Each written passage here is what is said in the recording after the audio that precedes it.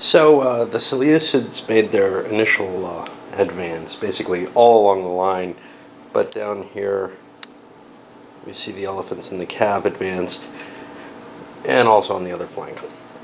I'm beginning to see why I rated this game so highly. I have a standard rating system that I've kept up for a couple decades, and this one got an 8. And I couldn't understand why such a simple little game could. Let me explain the combat a little bit better and in more detail than I did last night when I was very tired. So it's entirely up to the attacker to make an attack. You move up. You can only attack one stack versus one stack. And you're just rolling to see if you do damage. The defender doesn't get any chance to hurt you in this. If you want to attack at 1 to 2 odds or worse, you have to make a morale check first, which means you might break trying to make that kind of last gasp attack. As I already explained, we have the die roll modification based on type, which is very cool. It means that units making attacks against types that they're really advantageous against have a decent chance of smashing those units even on the 1 to 2 table.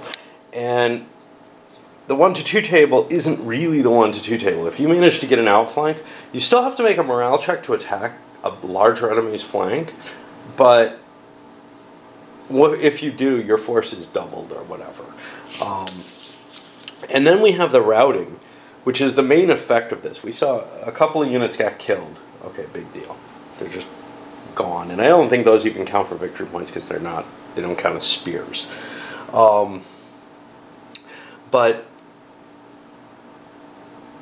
when a force gets either a C result on the combat table, or if it's in a stack that has to make a morale check, and only the top heavy unit makes a morale check in a heavy stack, but in any other kind of stack, everything makes its own separate little morale check because they're not really formed in the same way.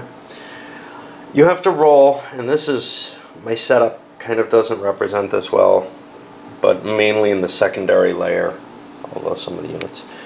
You have to roll higher than the morale factor, which is that middle number, and oh boy is my finger shaking, in order to stand. And if you don't stand, you rout. Routing, in general, you try to run through the less formed units. There doesn't seem to be an effect in terms of routing through your friendly units, however, so you can even route through your heavy infantry formation without disrupting it in any way. That's kind of a sad point, but what there is if the elephants rout, and we had one. This is an elephant routing here. If the elephants rout, they roll on this little table to determine which space they route into first. And they basically do that 3 times because their movement factor's 3. Anyway, if they walk into spaces with any troops, those troops have to make morale checks.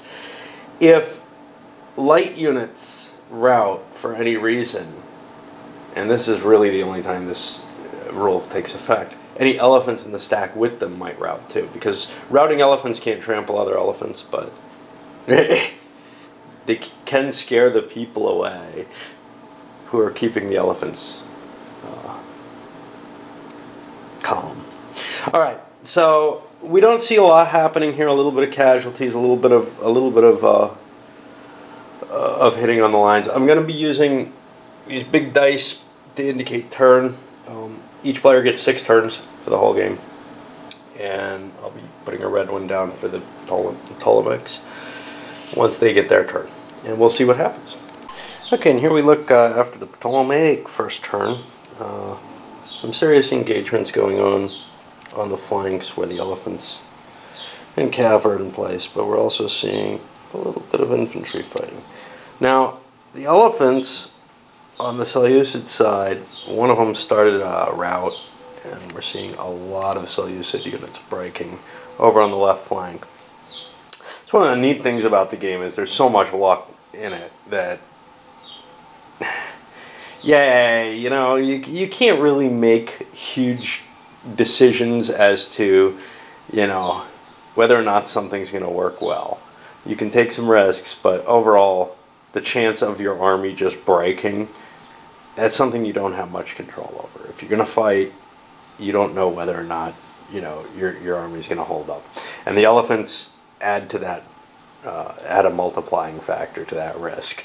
Because if they're in with any of your stuff, they can just send everything running.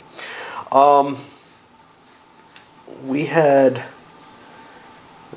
somebody ran off the map. We have a bunch of dead units.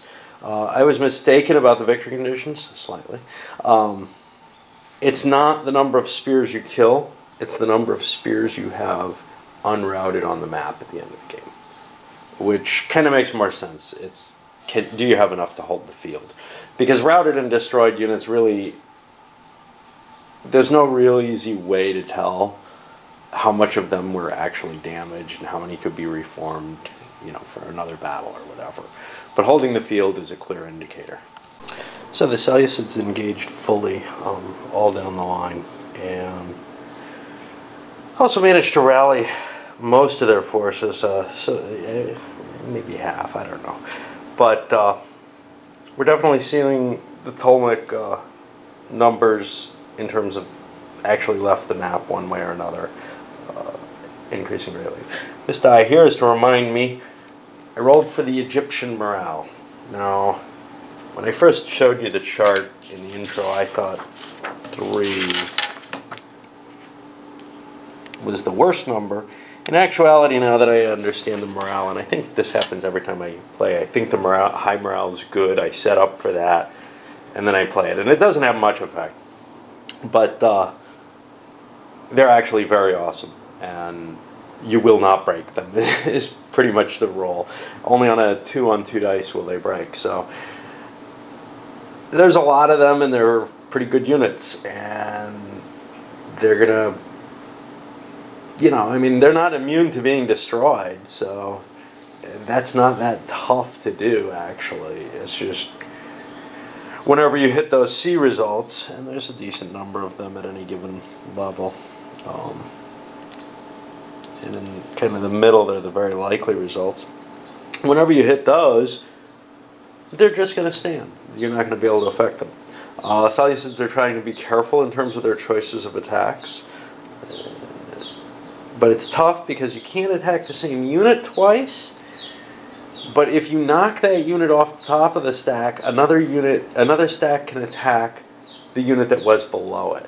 So there's some little tricky elements to the combat system here. And I think they add up to providing a game that requires a lot of die rolling and a lot of kind of fiddly nature, but I really like the overall result of it, even if it's wearing my poor wrist out. So the Ptolemaics took their turn and didn't really move a lot. It was an elephant that went berserk and wandered around here, maybe scared up a couple of Seleucids. But that's really about it. The lines didn't break much. We got one unit that fled here, a break in the Seleucid line. During the Seleucid turn, the lines are just continuing to grind together with very, very little effect. We don't see a single Ptolemaic unit that got a failed morale check.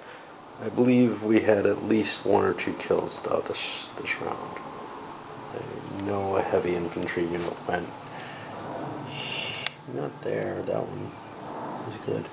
I think here. I think a heavy died there.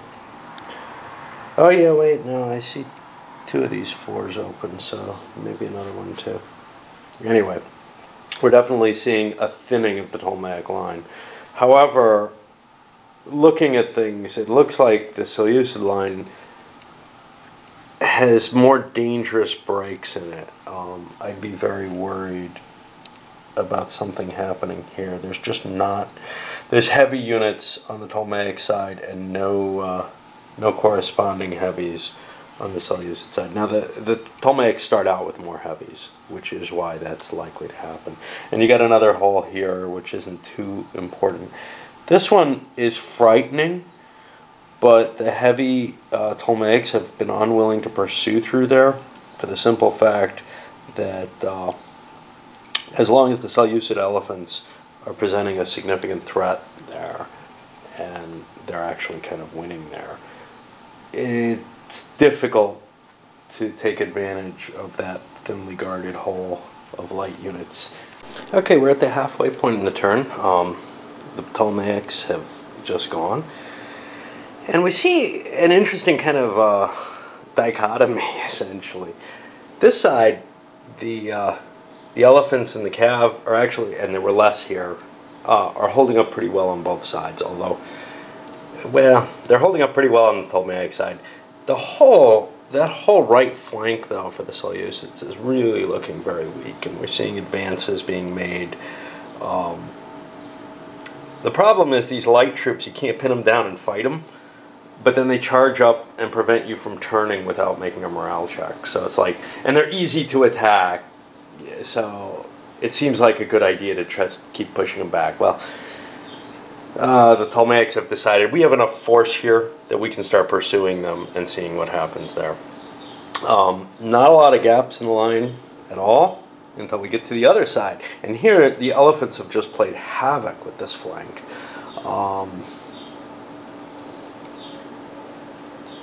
Not much more to say. I mean, we've got a Seleucid elephant charging around in the back of the Ptolemaic area. This again doesn't look strong. Well, this doesn't look terribly strong for either. But we've got some heavy units for the Ptolemaics up here in the front, and I think they've got the edge because of that.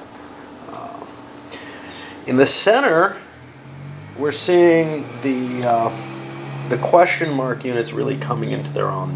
The Egyptian infantry.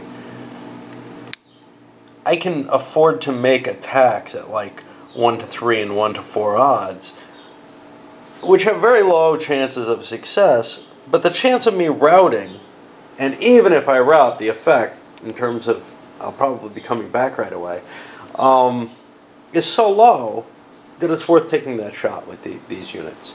I generally tend to like doing that with the good units. They can fight. When you start doing the 1 to 2 odds with questionable units, you get questionable results. Alright, I'm going to ship this one up into the interwebs land because I don't have anything uploading right now, and I think it's big enough to justify another one.